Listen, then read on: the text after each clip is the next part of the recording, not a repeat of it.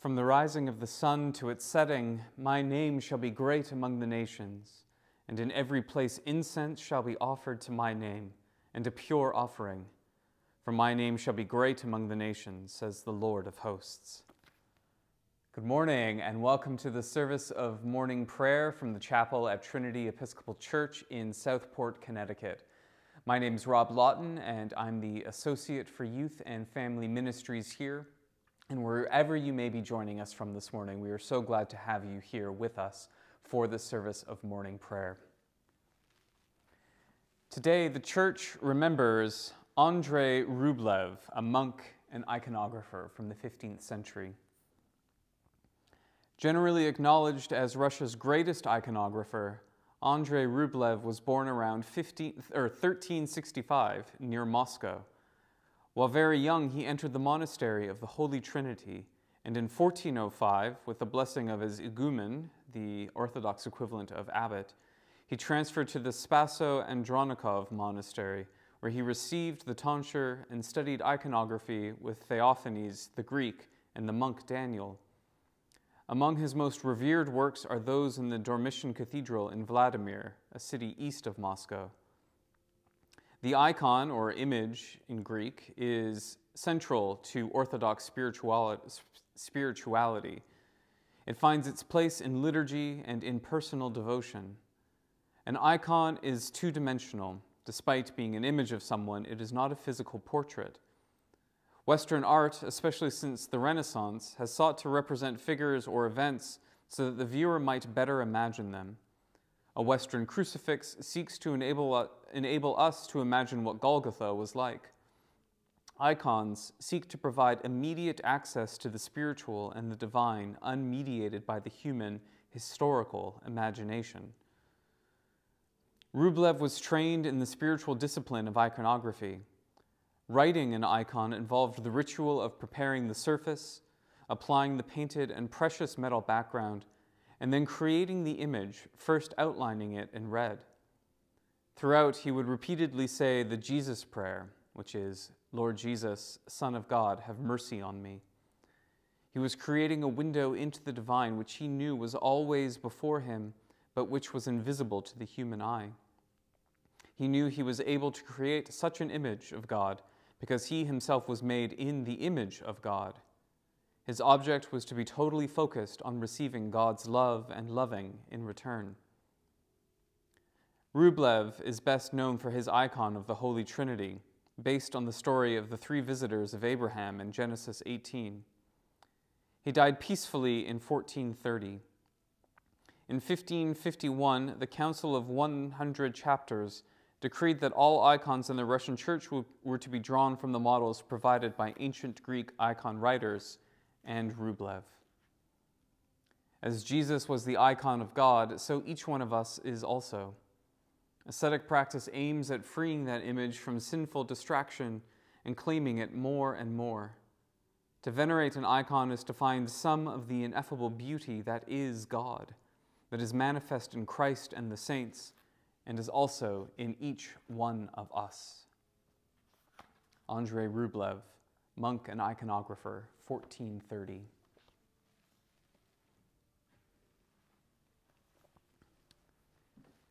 If you'd like to follow along with the service, it can be found in your prayer book on page 79.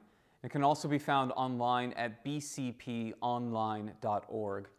On the left-hand menu, click on Daily Office. A new menu will appear on the right, and click on Daily Morning Prayer right too. We begin on page 79. Let us confess our sins against God and our neighbor. Most merciful God, we confess that we have sinned against you in thought, word, and deed, by what we have done and by what we have left undone. We have not loved you with our whole heart. We have not loved our neighbors as ourselves. We are truly sorry, and we humbly repent. For the sake of your Son, Jesus Christ, have mercy on us and forgive us, that we may delight in your will and walk in your ways, to the glory of your name. Amen. Almighty God, have mercy on us, forgive us all our sins through our Lord Jesus Christ, Strengthen us in all goodness, and by the power of the Holy Spirit, keep us in eternal life. Amen. Lord, open our lips, and our mouth shall proclaim your praise. Glory to the Father, and to the Son, and to the Holy Spirit, as it was in the beginning, is now, and will be forever. Amen. Alleluia. The mercy of the Lord is everlasting. Come, let us adore him. Come, let us sing to the Lord. Let us shout for joy to the rock of our salvation. Let us come before his presence with thanksgiving and raise a loud shout to him with psalms. For the Lord is a great God and a great King above all gods. In his hand are the caverns of the earth, and the heights of the hills are his also. The sea is his, for he made it, and his hands have molded the dry land. Come, let us bow down and bend the knee and kneel before the Lord our Maker. For he is our God, and we are the people of his pasture and the sheep of his hand. Oh, that today you would hearken to his voice. The mercy of the Lord is everlasting. Come, let us adore him.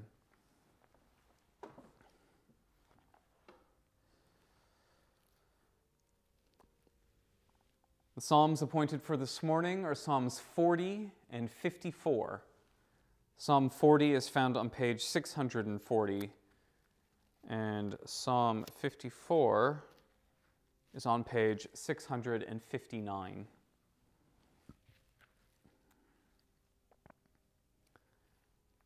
I waited patiently upon the Lord. He stooped to me and heard my cry.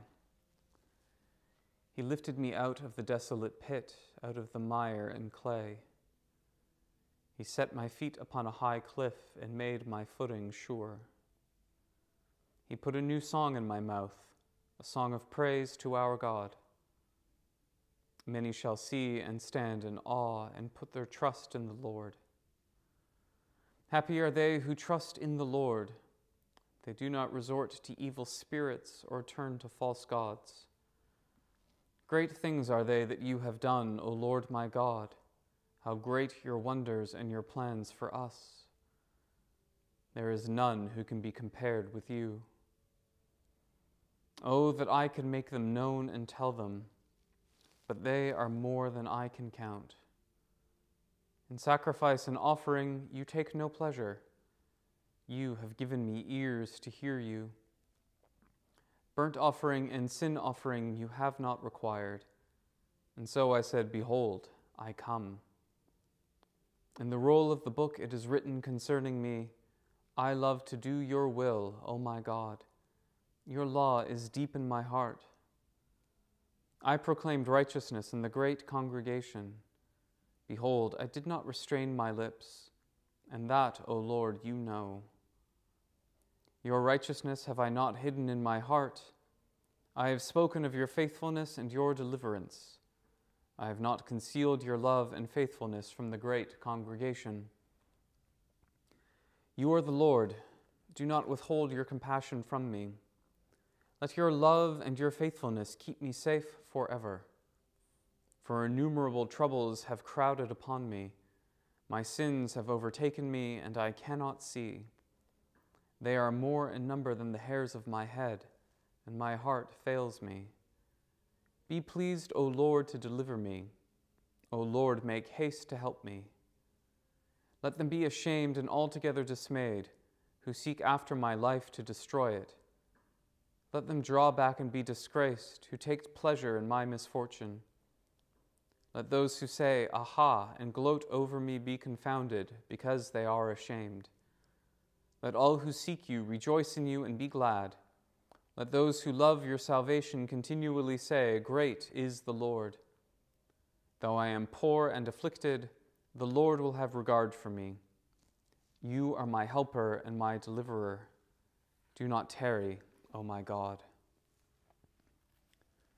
Psalm 54 on page 659. Save me, O God, by your name. In your might defend my cause. Hear my prayer, O God. Give ear to the words of my mouth.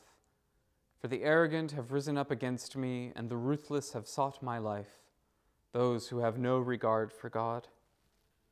Behold, God is my helper. It is the Lord who sustains my life. Render evil to those who spy on me. In your faithfulness, destroy them. I will offer you a free will sacrifice and praise your name, O Lord, for it is good.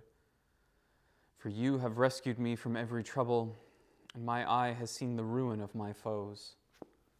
Glory to the Father, and to the Son, and to the Holy Spirit, as it was in the beginning, is now, and shall be forever. Amen. A reading from the prophet Isaiah. Thus says the Lord, where is your mother's bill of divorce with which I put her away? Or which of my creditors is it to whom I have sold you? Behold, for your iniquities you were sold, and for your transgressions your mother was put away. Why, when I came, was there no man? When I called, was there no one to answer? Is my hand shortened that it cannot redeem? Or have I no power to deliver? Behold, by my rebuke I dry up the sea. I make the rivers a desert. Their fish stink for lack of water and die of thirst. I clothe the heavens with blackness and make sackcloth their covering. The Lord God has given me the tongue of those who are taught, that I may know how to sustain with a word him that is weary. Morning by morning he wakens. He wakens my ear to hear as those who are taught. The Lord God has opened my ear, and I was not rebellious. I turned not backward. I gave my back to the smiters and my cheeks to those who pulled out the beard. I hid not my face from shame and spitting, for the Lord God helps me. Therefore I have not been confounded. Therefore I have set my face like a flint, and I know that I shall not be put to shame. He who vindicates me is near. Who will contend with me? Let us stand up together. Who is my adversary? Let it come near to me. Behold, the Lord God helps me. Who will declare me guilty? Behold, all of them will wear out like a garment. The moth will eat them up. Who among you fears the Lord and obeys the voice of his servant? Who walks in darkness and has no light, yet trusts in the name of the Lord and relies upon his God? Behold, all you who kindle a fire, who set brands alight, walk by the light of your fire and by the brands which you have kindled. This shall you have from my hand. You shall lie down in torment. Here ends the first lesson.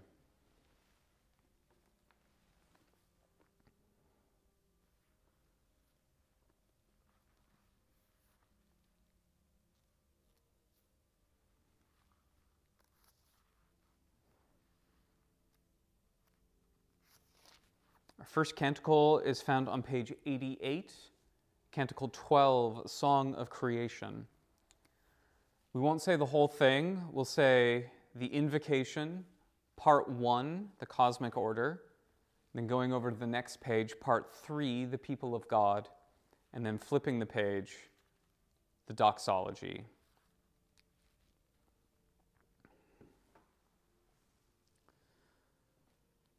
Glorify the Lord, all you works of the Lord.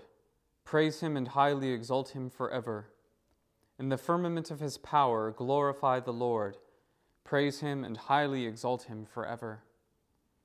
Glorify the Lord, you angels, and all powers of the Lord. O heavens and all waters above the heavens. Sun and moon and stars of the sky, glorify the Lord. Praise him and highly exalt him forever.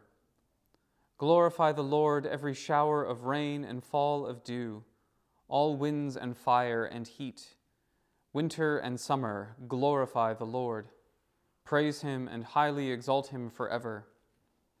Glorify the Lord, O chill and cold, drops of dew and flakes of snow, frost and cold, ice and sleet. Glorify the Lord. Praise him and highly exalt him forever. Let the people of God glorify the Lord. Praise him and highly exalt him forever. Glorify the Lord, O priests and servants of the Lord. Praise him and highly exalt him forever. Glorify the Lord, O spirits and souls of the righteous. Praise him and highly exalt him forever. You that are holy and humble of heart, glorify the Lord. Praise him and highly exalt him forever. Let us glorify the Lord, Father, Son, and Holy Spirit. Praise him and highly exalt him forever. In the firmament of his power, glorify the Lord. Praise him and highly exalt him forever.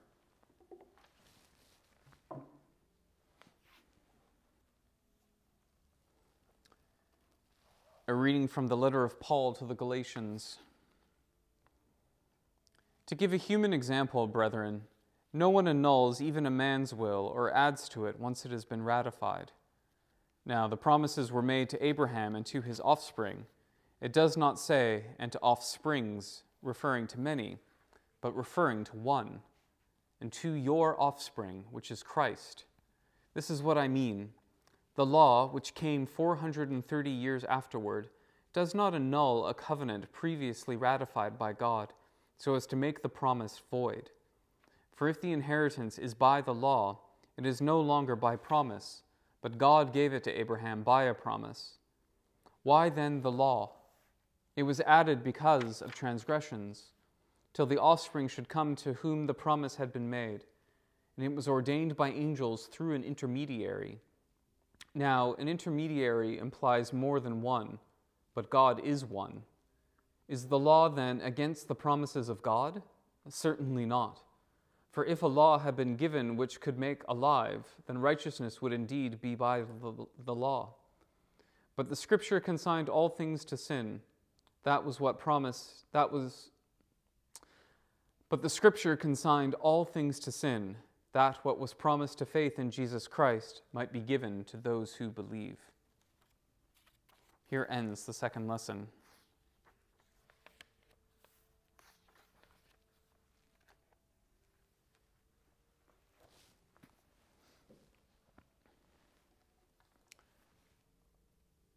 Our second canticle is found on page 92, Canticle 16, the Song of Zechariah. Blessed be the Lord, the God of Israel. He has come to his people and set them free. He has raised up for us a mighty Savior, born of the house of his servant David. Through his holy prophets, God promised of old that he would save us from our enemies, from the hands of all who hate us. He promised to show mercy to our fathers and to remember his holy covenant. This was the oath he swore to our father Abraham, to set us free from the hands of our enemies, free to worship him without fear, holy and righteous in his sight all the days of our life. You, my child, shall be called the prophet of the Most High, for you will go before the Lord to prepare his way, to give his people knowledge of salvation by the forgiveness of their sins. In the tender compassion of our God, the dawn from on high shall break upon us, to shine on those who dwell in darkness and the shadow of death, and to guide our feet into the way of peace. Glory to the Father, and to the Son, and to the Holy Spirit, as it was in the beginning, is now, and will be forever. Amen. We continue with the Apostles' Creed on page 96. I believe in God, the Father Almighty, creator of heaven and earth. I believe in Jesus Christ, his only Son, our Lord. He was conceived by the power of the Holy Spirit and born of the Virgin Mary. He suffered under Pontius Pilate, was crucified, died, and was buried. He descended to the dead. On the third day he rose again. He ascended into heaven. He is seated at the right hand of the Father, and he will come again to judge the living and the dead. I believe in the Holy Spirit, the Holy Catholic Church, the communion of saints, the forgiveness of sins, the resurrection of the body, and the life everlasting. Amen. The Lord be with you. Let us pray. Our Father in heaven, hallowed be your name. Your kingdom come, your will be done on earth as in heaven. Give us today our daily bread. Forgive us our sins as we forgive those who sin against us. Save us from the time of trial and deliver us from evil. For the kingdom, the power, and the glory are yours now and forever. Amen. Show us your mercy, O Lord, and grant us your salvation. Clothe your ministers with righteousness. Let your people sing with joy. Give peace, O Lord, in all the world, for only in you can we live in safety.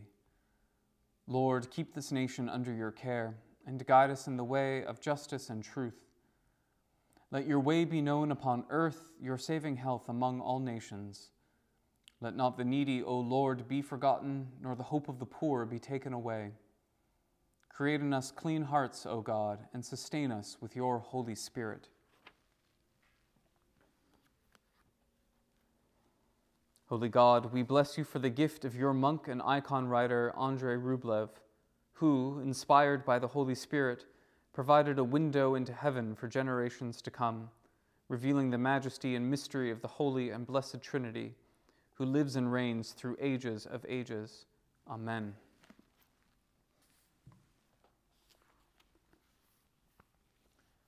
Almighty God, whose most dear Son went not up to joy, but first he suffered pain, and entered not into glory before he was crucified, mercifully grant that we, walking in the way of the cross, may find it none other than the way of life and peace. Through Jesus Christ, your Son, our Lord. Amen. I now invite your prayers of thanksgiving and intercession.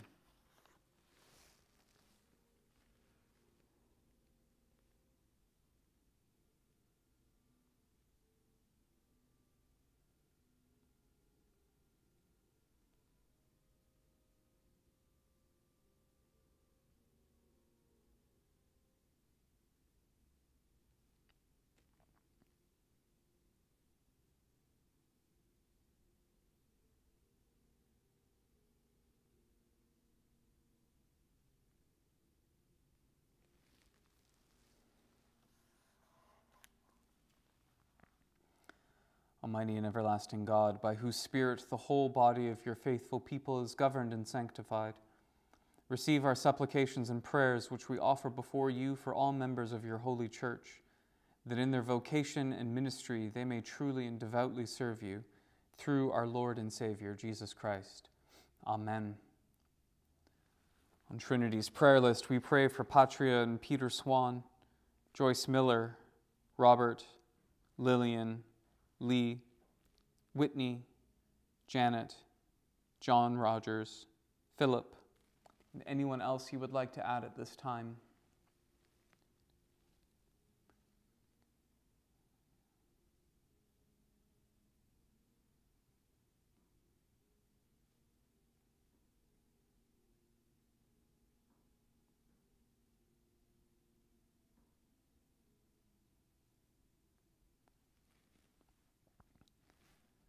Pray for all those who have died, remembering Nuala and all those who have died from the coronavirus.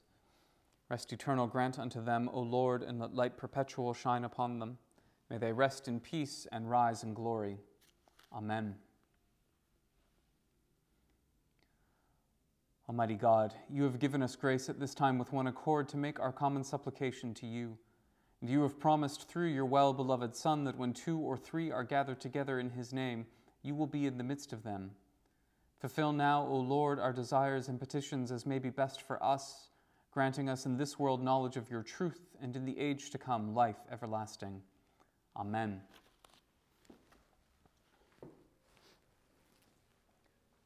Let us bless the Lord. Thanks be to God.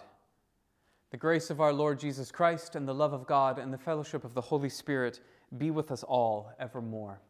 Amen. Thank you for joining us this morning. A reminder that we offer morning prayer daily, Monday through Friday at 7:30 a.m., live as it's happening on our Facebook page, and then available a little while later on our YouTube channel. We hope that you'll join us this Sunday morning at either 8 a.m. or 10 a.m. on Facebook and YouTube for our celebration of the 4th Sunday after the Epiphany. Whatever the rest of your Friday and your weekend looks like, I hope it's great. Please stay safe, stay healthy. God bless.